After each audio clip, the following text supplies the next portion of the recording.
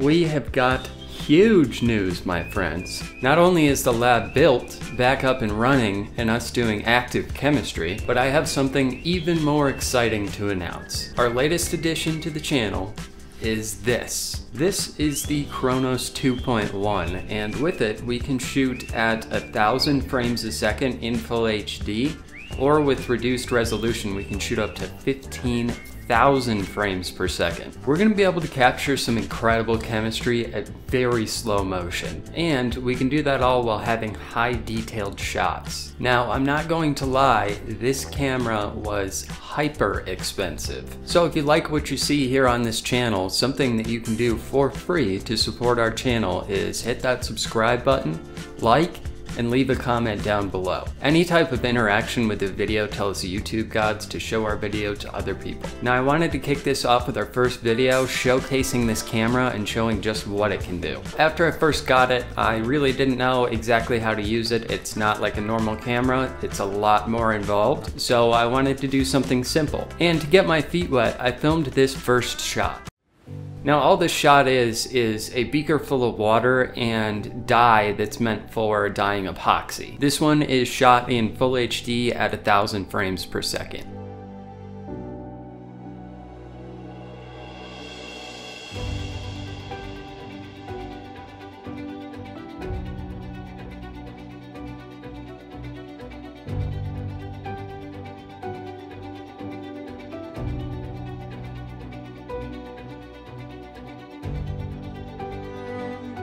Now after that, I wanted to try something a little more energetic. And I shoot a lot of trap, and I load my own shells, so I have a whole bunch of gunpowder laying around at any given point in time. So I just lined up a small pile on the terracotta plate and also filmed this at 1,000 frames per second in full HD. Gunpowder is a mixture of potassium nitrate, charcoal, and sulfur. When it's ignited, it undergoes a rapid combustion reaction that produces a large volume of gases, heat, and pressure. Potassium nitrate serves as the oxidizing agent, while charcoal acts as the reducing agent, burning in the oxygen provided by the potassium nitrate. Sulfur helps lower the ignition temperature and increase the combustion speed.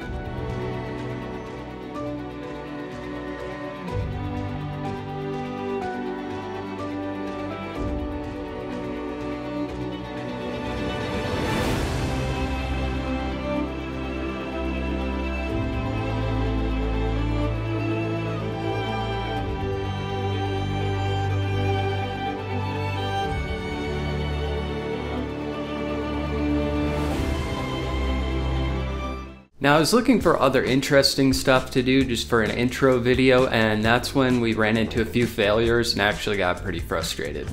So the next shot that I wanted to showcase was the iodine and aluminum purple haze reaction. So I made up some new iodine and mixed everything together, and it didn't work. And it actually turns out that the aluminum powder that I bought off of Amazon isn't actually aluminum. So I went and bought the real stuff, but that's not here yet. But luckily I did get a really cool shot while making the iodine of the hydrogen peroxide reacting with the potassium iodide mix.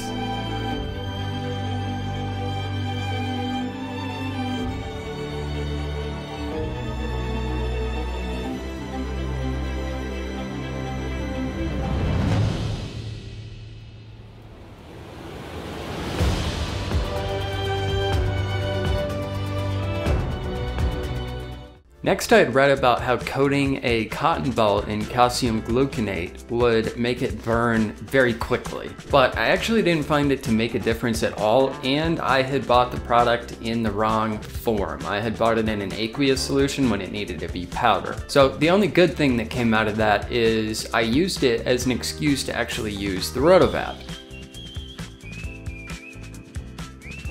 And the rotovap fired up great. It works really well. It's nice and steady. The heat bath works just fine, and that went really well.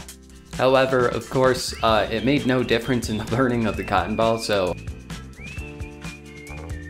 what I decided to do instead was a little test tube reaction.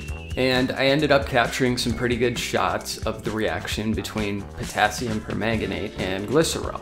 All you needed to do here was mix the two together in a test tube, and a short while later the mix spontaneously combusts. In this reaction, the potassium permanganate acts as the oxidizing agent, while the glycerol serves as the reducing agent.